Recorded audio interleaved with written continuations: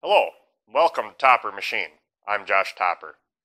So, I wasn't planning on doing a video today, but when I woke up this morning it was 25 below zero, and it's pretty cold here in the shop. I turn the temp down in the shop when it gets cold like this to kind of conserve electricity. We run an electric boiler for the backup heat, and my wood boiler's almost out of wood. I gotta go get wood today once it warms up enough to even start the truck. I'm not gonna try. So, I'm going to do a quick video because I got a little job here I want to finish up and just show a different way of doing things instead of using a dividing head, how to, when you have features that need to be positioned at 90 degrees from each other or even 60 degrees from each other, you can use these collet blocks. I got one on here now. They're for a 5C collet. You can use that. And a machinist level. Bring that in. This is just a little 4-inch Starrett.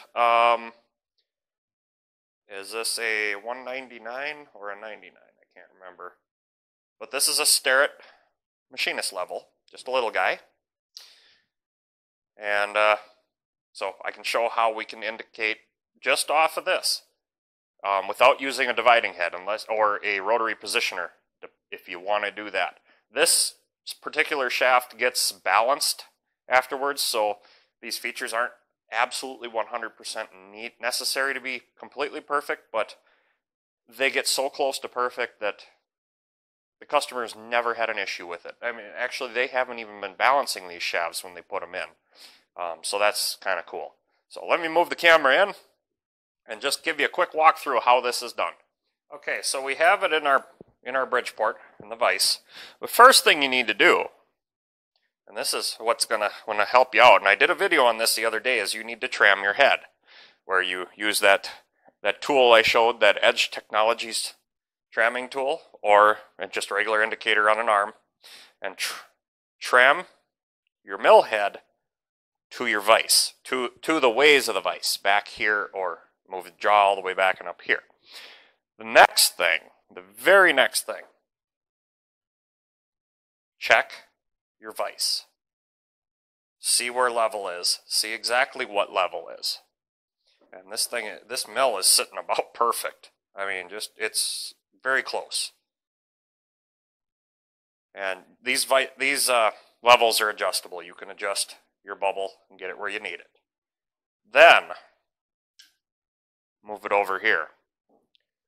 And I don't know if you can see the bubble. It doesn't look like it. Let me try to zoom you in here and get you on the bubble a little more. Yeah, maybe. But anyway, now you got these features you need level. So you just turn your level, or turn your part in that collet block to match what you had back on the way, back here. So, I am very close. I just am a little off from what I had. Right there. That position is perfect. Now you can do your work. Make sure this collet block is locked on tight. That's the key. Make sure it's locked on tight with good engagement. And then when you want to do your next feature, that needs to be perfect.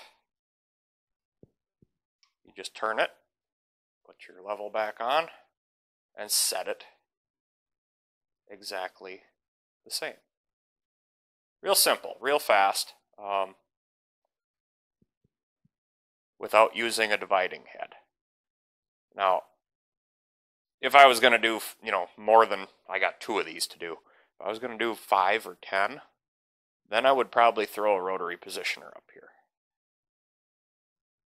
The other thing that helps is not getting your vise too tight. Right there.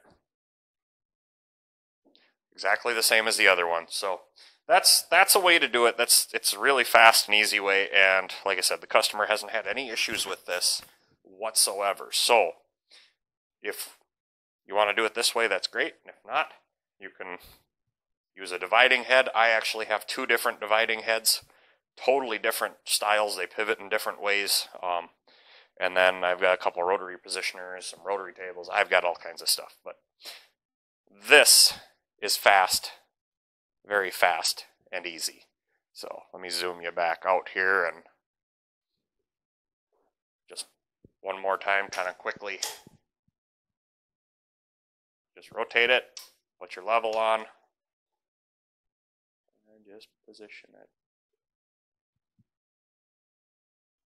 to match the bubble mark point you had back here. So that's it. So that's how it's done. Real simple. Just with these little 5C collet blocks. You can do 6 points, you can do 4, whatever you need with these, without digging out the dividing head or the rotary positioner. Just so much easier. And like I said, the customers have been really happy with the shafts I've done for them. And the balance has been so close. The last one, they didn't even have the balancing company come in and balance it. That's how close it is.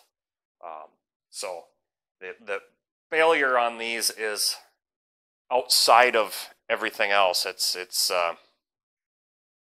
some foreign material gets into the cutter. This is running a cutter and actually bends it because it hits so hard.